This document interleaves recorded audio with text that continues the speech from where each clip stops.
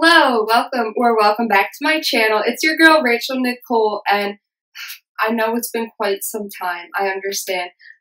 But today I'm with you with a delicious banana and almond butter protein smoothie from Trader Joe's. And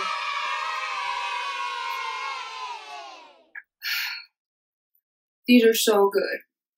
But anywho, in today's video, I'm going to be talking to you guys about some tips and refreshers on what you guys need to prepare for your next QA interview. So I'm going to give you a few seconds to grab your snacks, tea, and I'd appreciate it if you like this video before we get rolling.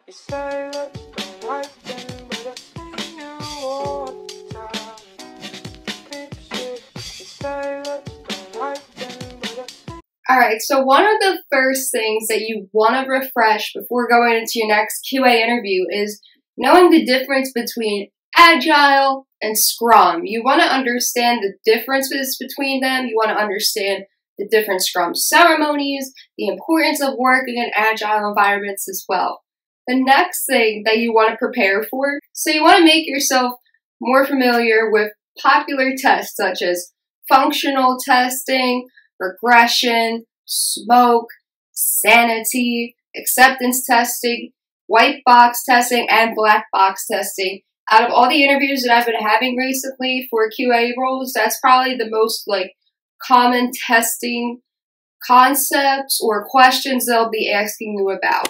Another thing that you want to make yourself familiar with, or you just want to refresh on, of course, is knowing your CI or CD tools. So that means continuous integration or continuous delivery. So some popular tools you could use like Jenkins, something like that. There's a whole bunch of different things like Maven, TestNG. There's a whole bunch of different frameworks you can use for it.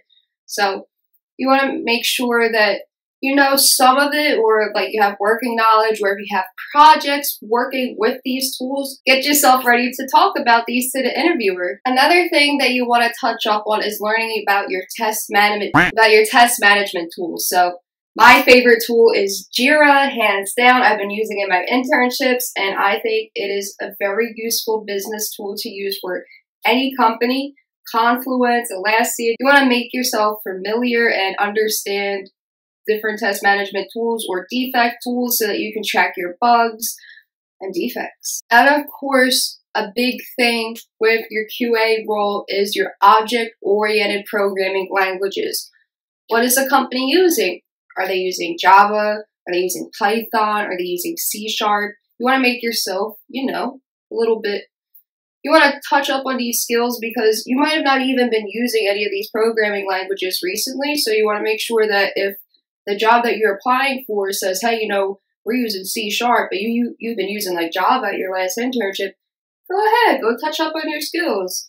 It's only going to benefit you. And another big thing that employers are going to ask you about is about the software development life cycle. Yes, you want to know about that. You want to understand why testing is important with that. There's also, you want to understand the test design, your test plans, all that fun stuff. Of course, you got to understand your open source tools or just your GitHub repos, how that's important. And for those of you who are going for the automation QA role, of course, like I said, you want to go over your automation tools and frameworks like Selenium. You want to be able to learn more about tools like Jenkins and stuff like that, because that's only going to benefit you, especially when you go into your next interview and the employer is going to be so shocked with all the information that you know, because you know it better than the back of your hand, for real. So these are all the tips that I have for you guys to refresh on for your next QA engineer interview. And if you aren't already a part of the family yet, what are you doing? Smack that subscribe and bell notification button so that you never miss another post from me again. I'll see you next time.